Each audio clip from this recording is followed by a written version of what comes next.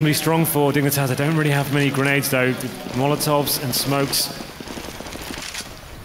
are going to be missing slightly. They've got 4 smokes but no Molotovs whatsoever. Karirigan now going for the early phase and there's the double kill to open things up, make it a triple. Fantastic play to finish this one off. Oh, and you see the reaction there from MSL.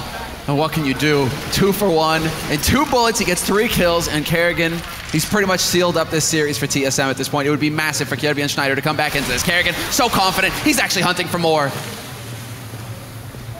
But this could open it up. Schneider, unfortunately, cannot take out Cajun B, and it will come down to Kyo to be the last man alive in a 1v4, and he's been spotted by Dupree as well.